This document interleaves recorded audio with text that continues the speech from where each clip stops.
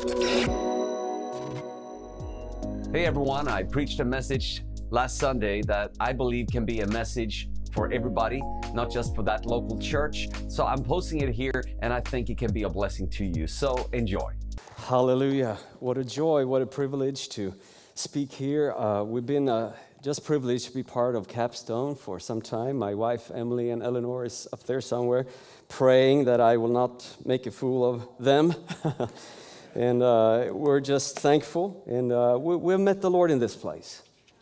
And what makes a good church is the presence of God, right? That's all. That's what we need. So we're really honored and really thankful. So let's pray, and then I'll share what I believe the Lord put on my heart. Father, in Jesus' name, we come before you once again, and we thank you. We thank you that you are as real as the bread and the wine we just took. We thank you, Lord, that you're not just a figure of somebody's imagination. You are the reality itself. And Lord, we thank you that you're here by your Spirit. You're here to have a word for everybody who's here, young and old. Lord, for those who might not yet know you, you know them. And Lord, for those who walked with you for a long time, God, you know them as well. You know us. And Lord, we invite you to just come, take control, do whatever you want to do. And we will give you all the praise and all the glory. In Jesus' name. Amen. Amen. So, about 10 years ago, I've been a minister for a very long time. I grew up as a PK. My mother is a pastor. And I decided that was the last thing I want to do. And here I am. But about 10 years ago, I've been ministering for a long time. I was running 2 Bible schools, one in Sweden. I was serving as a pastor in Sweden. I was running a Bible school college in Kenya. Moving on with life. We were married. We were having 2 kids. Things were on the outside going very well. And after some time, I realized something had changed in my life. I had been used to have the smile of God on my life. If you know what that is, you know it. If you don't know what that is, get to that place. Just you know that somehow God's face is turned towards you and you sense His smile. I was used with that. That's how I tried to live my life. But something happened where I started to sense that I was no longer seeing God face to face. I started to see Him in profile. Somehow I had drifted from the Lord, but I had not done anything different. That was my problem. I had not done any great sin. I'm a normal person or a human like anybody else, but I was not falling into sin. I had not done all that kind of stuff. I had not compromised. I was serving the Lord, and still I had drifted. I started to feel like my passion was running out. It's like, holding some sand. The harder you clench it, the more it runs out. So I started to do more of what I always do, right? I started to do more prayer. I went to the same sermons and preachers that usually inspire me, but my heart was strangely cold. I went to the same books that usually, ignite me, and I was not fed. Wow. I started getting really worried. What's going on? Is this like a midlife crisis? I heard about that, but no, this is something much deeper than that. So I really started to seek the Lord, because I have been taught my whole life, right? If you're in trouble, what do? You seek God. So I started to seek the Lord. And the Lord put me in a process that has transformed my life. And what I started to realize in this process is that I was not alone. That I see that, I put it this way, that the gas in many Christians' engine is running out. The gas in their faith, if you know what I mean by that. They're running on fumes. So they try to fill it up with the same things they usually do, and it doesn't work anymore. And you can get really worried. Where do you go? I'm doing all the same things I did before, sensing the smile of God on my life. I'm doing them now and more of it, and I'm not feeling that anymore. So the Lord brought me on a journey when I realized that what I needed was what Jesus says in Matthew 6:33. There He says this, and it might come on the PowerPoints. He says this, but seek first His kingdom and His righteousness, and all these things will be given to you as well. Seek first what? His kingdom. So what I started to see was that I needed a renewed understanding of what the kingdom of God is and what it means to live as a citizen of the kingdom of God. What I started to see was I needed to put my focus not on the present but on the future. I needed to see that to confess Jesus means, of course, that my sins are forgiven, that He died on the cross for me in past history, that He was resurrected, but it meant that His resurrection will become mine, that His resurrection is now my future, that no longer is I'm just to live for the present, I'm to live for God's future. I'm to orient my life for God's tomorrow. When I started to see and I started to study, I started to wrestle with these things, I saw that the outpouring of the Holy Spirit on Azusa Street in Los Angeles, about 100-something years ago, the revival that has, spread around the world, the charismatic Pentecostal outpouring, I started to see that those people lived with a passion for the kingdom. Those who study, this early movement, these revivals, they're saying that what defined them was a passion for the kingdom. Wow. Can you say that? A passion for the kingdom. Taste it. Do you have that? Could you honestly tell me, Michael, I do have that. I have a passion for the kingdom. I could tell you that my crisis of faith was that I really didn't have a passion for the kingdom. I might have a passion for the church. I might have a passion for missions and other things, ministry.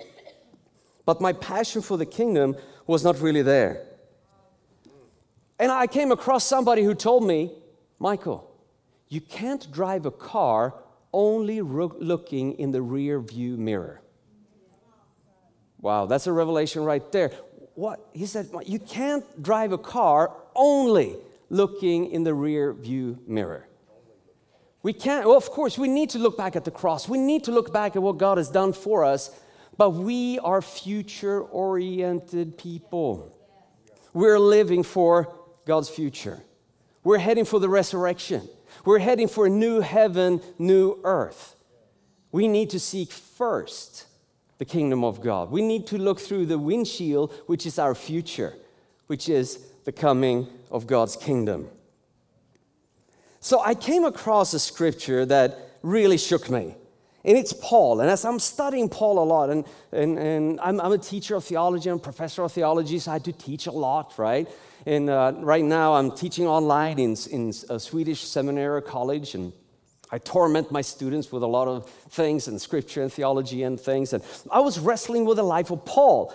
And I came to see that this man was a man who lived for God's future. And I came across a scripture, and if you have time, read all of 1 Corinthians 15 today or tomorrow, because you will see the future orientation of Paul's faith, and of course the Christian faith. But here, 1 Corinthians 15, this verse just struck me like, I don't know what, like lightning or a ton of bricks or whatever.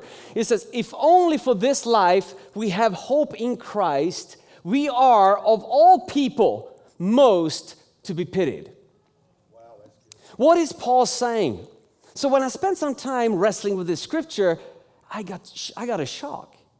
Because what Paul is actually saying is that he has invested so much in God's future that now, if there is no future, if there is no resurrection, if there's no new heaven and new earth, he is a great fool. So what he's saying is, and the challenge I got was this: what kind of, how do I live my life? What decisions do I make? Do I make decisions that look so foolish in this world unless there was resurrection? But when I looked around at myself and other people, and of course I don't look around to judge, I'm just looking around, I see that many Christians, they live a pretty good life. Even if there will be no resurrection, they don't look that foolish. They avoid the things that make them look like fools. And we avoid the sacrifices that really are costly. Because do we really believe in a new heaven, new earth? Do we really believe that this life is sowing for the future? Paul believed that. That's why he was saying, I am willing to sacrifice so much that I will be a fool. I'll be the greatest fool unless. But of course, Christ, as he says, Christ is risen. We know there is a new heaven, new earth coming. But I was so challenged by this man, this apostle, who had this future orientation of his faith that he was willing to self-give. Self-give, self-sacrifice, pouring himself out. This is why I believe he can say in another scripture in Romans 8, he says this, I consider that our present sufferings. So, present sufferings. Anybody can say amen? I don't know. Oh, me, maybe. Are not worthy, or not worth, comparing with the glory that will be revealed in us. What does give Paul, what is it that gives Paul this strength to suffer? What is it that gives him this energy to self-give and to sacrifice? It's because he's looking for what? The glory that will be revealed. That he was living for the future. He was not just looking at the present. He was not looking at just what's going on right now. He was willing to push on into the future. God had given him a vision of what's going to happen. You see, we cannot achieve that in our own. And in my crisis of faith, I realized that the only way to get that revelation, the only way to enter that worldview is the Holy Spirit. Because the Holy Spirit is the spirit of the future. The Holy Spirit is bringing God's future into the present. So that meant I needed to seek to be filled with the Holy Spirit, who is bringing the future into the present. But that's the only way. So I set out on the quest to be filled with the Spirit, to push further. And as I studied these things, I realized that, hey, wait a minute, this future-oriented faith was the power of the early church. This future-oriented faith made the early Christians ready to suffer and to even lay down their lives. I'm very challenged by that. I don't know what you feel, but somebody who's willing to lay down everything, including their own life for their faith, man, I want that gas. You know, the Christian, you know, in Kenya, they would say, what gas? You don't want gas, you want petrol. Gas is not a good thing if you have it, you know. Yeah. But, yeah. So for our Kenya listeners, I'll say, I want that petrol, you know, that energy, that future-oriented energy, I need that. Because I realized that to be a Christian today means sacrifice. And when I listen and I talk to, very mature people who are living close to Jesus, I start to hear people saying that we need to be prepared for persecution, even in the Western world. When I hear that, I'm saying, whoa, where can I get the energy to go through that? Well, the early church. Listen to what they're saying here in Hebrews 10. The book of Hebrews is a fantastic scripture, and I'm so glad Pastor Parkey brought that up from Hebrews. But Hebrews had this, what's going on in the book of Hebrews is that there's been a group of Christians. They have been dedicated to the Lord, on fire for Jesus, giving their lives, sacrificing. But at some point, they got discouraged. The Lord didn't come back as fast as they expected. They started to feel that the sacrifices started to feel a bit too much. Anybody can identify? Yeah. They felt that, I gave all this to the Lord, but hey, have I got return yet? Ooh, this has been very costly. And so the book of Hebrews is written for many purposes, but one particularly, and that is to encourage people in perseverance. To keep holding on to their faith, that the score has not yet been settled. One day the tables will be turned, the last will be first, and the first will be last. So here in Hebrews 10, the writer says this in verse 34, you suffered along with those in prison and joyfully accepted the confiscation of your property. Woo, I don't like that, the sound of that. But I've been cheated. Have you ever been cheated in the name of Jesus? Serving the Lord, somebody cheated you, a brother or sister or somebody? Well, maybe not, but some of us. Did you do it joyfully? Did you lose that money joyfully? Have you been, have you been giving to a church or a pastor who turned out to be corrupt? How do you feel? Well, the joyful confiscation of your property. Yeah? Yeah? How do you do that? And it says, and he continues to says, you accepted that. Why? Because you knew that you yourselves had better and lasting possessions. How could they go through that life of self-giving and sacrifice? How could they go through even being united with people in prison and being so persecuted? Because they did what they knew. That was the gift of faith. They had seen something greater. And because of that vision, they had the strength to sacrifice. Moses is another one who challenges me here in Hebrews 11. And I'm just going to be very fast because I want to be conscious of time. But if you continue on from Hebrews 10, that was Hebrews 10. And Hebrews 11, we have the great Hall of Fame of faith. These people who live by faith, and they describe how people live by faith in the Old Testament, trusting the Lord. And again, a wonderful chapter, Hebrews 11. I had a Bible school teacher when I was young. He says that every person's Bible, when you open it, should open automatically to Hebrews 11. You should read it so much, you know. So when you just flip it open, Hebrews 11. I think that's a good thing. I don't think mine does. Let me see, you know. Yeah, I don't know. But he's not here today, so he won't judge me. But Hebrews 11. So when we come to Hebrews 11, we come and encounter Moses. First of all, we encounter something very important, and that's faith is always future-oriented here. Faith is giving them hope to continue. If faith gave Noah the power to create something that nobody else had seen before. In the coming of a judgment that nobody had seen, faith gave Abraham the strength to leave what he knew to go where he didn't know. Yeah? Coming to Moses, look at what it says. He regarded disgrace for the sake of Christ as of greater value than the treasures of Egypt. Today, you might think of Egypt as just sand and pyramids. And if anybody's from Egypt, I'm sorry. I think that's a stereotype of your wonderful country, right? Yeah, but when we think Egypt today, we're like, yeah, okay, treasures of Egypt. That's in northern Africa, probably just nothing. Well, at this time, Egypt was the biggest nation in the world. Or not the biggest, but it was the most powerful, economically prosperous nation in the world. Right. So when you're saying treasures of Egypt, you're saying, boom, you're saying big stuff. And what it says is that he disregarded the disgrace for the sake of Christ as of greater value than the treasures of Egypt because what? Ask your neighbor, because of what? Just to see that they're awake. He was looking ahead to his reward. Wow.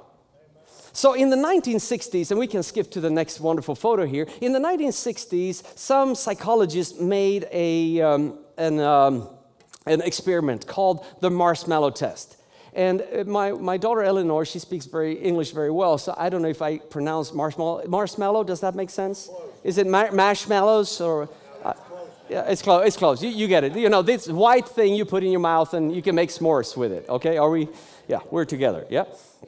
So these psychologists, they made a very interesting experiment in the 1960s. You can study this. It's very known. Many of you, I'm sure, know it. At least you know marshmallows. So what they did was that they gave these children an option. Here's one marshmallow. You can see it. Yeah. You can eat it now. You're free. Go ahead and do it. Or if you just wait a while, I don't know how long it was. If you just wait a couple of minutes, you'll get 3 or you get more. Yeah? You're getting it. Either instant gratification, and that's fine, or you wait and you will get what? More candy. So, and their test was like this, that the kids who had the resistance or they were, had some self-control and skipped the marshmallow, they would do better in life later on. Impulse control and things like that. So I'm not going to get into that. But what I believe is that we are in a cosmic marshmallow test. Really, this is Christian life. He said, yeah, you can eat it. Sure, go ahead. Yeah? But are you willing to sacrifice it? because you have a vision set on the future? Are you willing to wait with, things in life or even sacrifice? Maybe that job that would pay you such a better salary, but when you pray, you don't have peace about it. What are you going to do? Well, it's a marshmallow test. Are we ready? I mean, I have this amount of money. I can now buy the car that I really want, but I also know in need. What are you going to do? Well, you can buy the car, sure. But if you're like Moses, if you have, and nothing wrong buying a car, you understand, I'm just saying, what kind of life are we living? And what vision has gripped my life? And where do I get the energy from? To make some weird choices in life that make people think like, man, what are you doing? Turning down that scholarship, that would be the dream of anybody. And you say no to that because God has called you to do something else? Man, you're weird. Yeah, I'm weird. Because I've been caught by something else. I'm caught by a vision of the future. I'm filled with the Spirit of the future, who's the Holy Spirit, the Spirit of Jesus. I believe that His resurrection is mine. That's good. And now I need to align my life with that story, that narrative. Yeah? But it's so easy to get a upside down understanding of the world. It's so easy. The devil is so smart. He makes us value things wrongly. Have you noticed that the whole world is working with a upside down value system? So that we will start to value and invest in things that really don't have any value at all in the future. Now it might have value. Now that might be honorable. But one day when we get into the future, I have another photo which I thought was kind of funny with some nice cuddly things. I don't know if it will come up on the screen. Anybody get nightmares when you see this? Yeah, I don't know. Should we just continue maybe? No, I never did this, but I heard people invested in these. You call them beanie something? Beanie Baby. Wow, that came fast for some of you. I'm sorry, expensive, yeah? No, if I got it right, and you had to correct me on this, but I heard that people thought that this would be really valuable. So I saw an interview with a lady. She was crying. She said, I've spent my whole college savings. And she had boxes and boxes of this in her attic because they were meant to be worth more than their weight in gold, right? And I don't think they are, all right? I mean, people really, Yeah, you can get this twisted belief that things are valuable or will be valuable in the future, which are not. I know you probably heard this funny story, and I'm going to butcher it Swedish style, but the way I remember it is that the story goes like this. It's not biblical, okay, but it's a funny story. So it was a rich man. He got the diagnosis that he will die very soon. So he liquidated his assets and bought gold and filled 2 suitcases full with gold. And he told his family, when I die, I need to be buried with these 2 suitcases full of gold. And they said, okay. So he died and he went to heaven, and he came with his 2 suitcases to St. Peter. That's where it's not biblical anymore. And even the suitcases, by the way, not biblical. But anyway, so he's coming to heaven with these 2 suitcases, and St. Peter, as the story goes, asks him, what you brought suitcases? All right, can you open? Show me, what are you bringing? So he's proudly, open them. Gold. And Peter says, what? Or I think he says, what? I think what is a very helpful expression. It's biblical. What? You brought pavement? Pavement? Streets of gold. You brought pavement. Yeah. I had a very interesting experience. Like Pastor Parker said, we've been living in Kenya for about 5 years, together with my family as well, and running a Bible college there, driving, not driving, thank God, flying sometimes back and forth and so on. And I usually bring a couple of, maybe $30, $40 in Kenya shillings.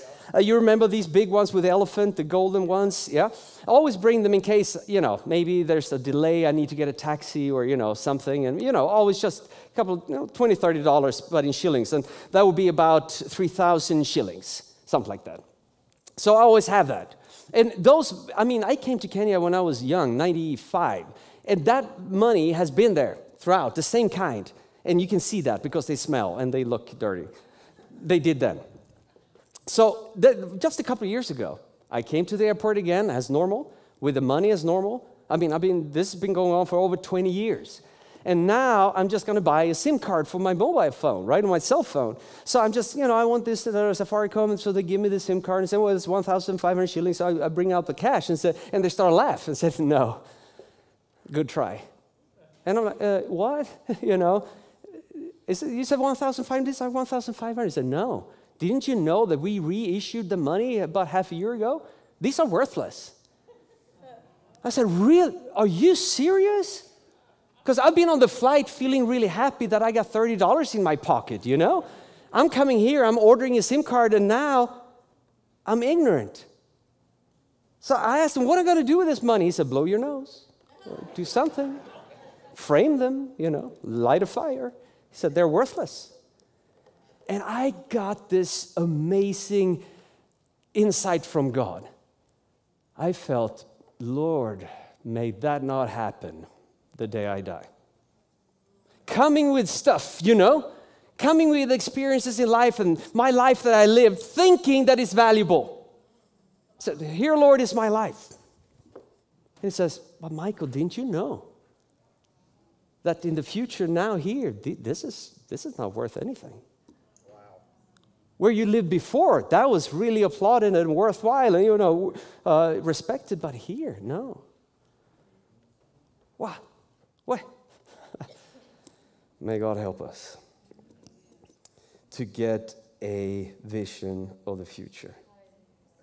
Oh, that's what we want. I'm going to close with just a couple of short comments. There's so much to say about this, but in 1 Corinthians 6, Paul has a phrase. The Corinthian church was really struggling, right?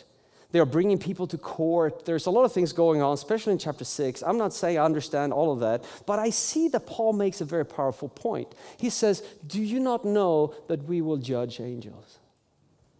What he's telling the Corinthian church is they're actually living like the devil. They got drunk during Holy Communion. Well, none of us did that today, thank God, but they did. And practice spiritual gifts. What a toxic mix, Yeah. But now he tells them, he's trying to straighten them up. He's trying to help them act Christ-like. And how does he do that? He points towards the future. Can you see that? He says, you need to act more Christ-like because don't you know that you will judge the angels? And when the Bible says angels, don't think about these small, naked boys flying around that we see, Those are not biblical angels. Biblical angels are those that people fall down and as dead or they want to worship them even though they shouldn't. The Apostle John had leaned at the breast of Jesus, but even when he meets an angel, he falls down as dead. These are holy creatures, and we are meant to do what? What? Where? If I am practicing to judge angels, if this life, and listen carefully, this life is practice to inherit the world to judge together with Christ. And if I am to practice to inherit the world and even to judge the holy angels, I cannot watch that TikTok clip. Or I cannot follow that influencer. I cannot have sex before marriage. I cannot. No, I can't. Why? I'm practicing for my future. You guys can compromise maybe, but I am practicing. And the way to practice to inherit the world is holiness. We have a crisis in our church. Not this one, thank God. But in the global church, we have a crisis of morality. Isn't it? No names named. No, we don't have to mention any names.